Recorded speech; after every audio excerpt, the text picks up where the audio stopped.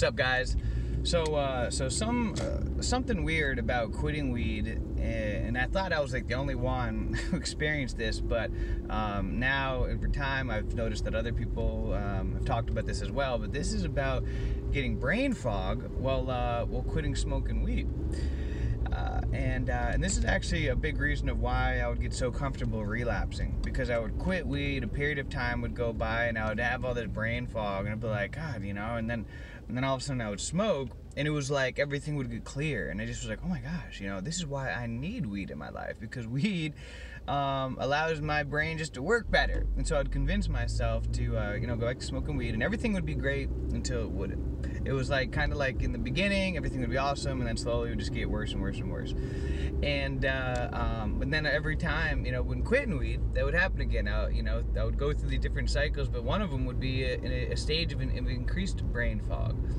And I don't really know what the science behind this and why this happens, but what my theory on it is that it's your brain adjusting back to reality, back to the reality of living day-to-day sober, and that it can take longer than we think, especially for those that were a chronic daily marijuana smoker for many, many, many years.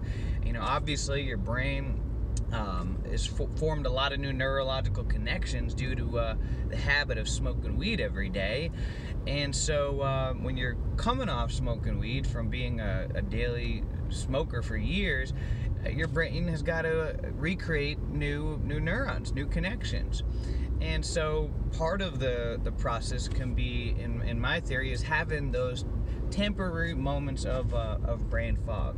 And what I've found is that they're just that, they're temporary, and what happens is that they get less and less. Those moments of brain fog, typically I find them to be just moments, and they do get less and less. And also what I've noticed now that I'm clear-headed all the time and I'm a lot more clean in my lifestyle around, is that a lot of times brain fog has to do with our diet.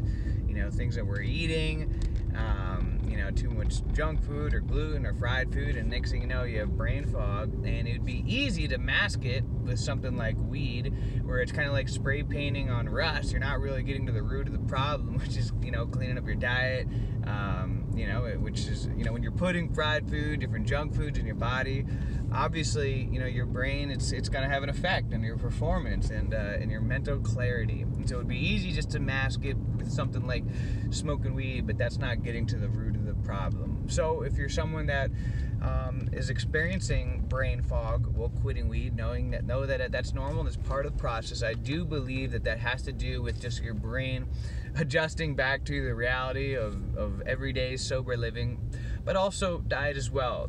Do a checkup from the neck up to see what you've been eating over the past couple of days, especially the past 24 hours, what you were drinking, everything that you were putting in your body, and even consider if you were outside, getting fresh air and sunshine, doing any exercise, and all those different factors could play into having brain fog. And the fact that you're sober now, you're going to be more aware of things like brain fog, where before when you were high, you probably didn't even notice brain fog because you're already in a fog, you're high, and so now that you're sober, things are going to stick out a little bit more. So nothing to worry about. Just know that it's part of the process, and it's also a signal for you to clean up different areas of your life, such as your diet and lifestyle and so forth. So until next time, guys, have a great day, great week, a great month, a great year. Let's make it a great life. See ya.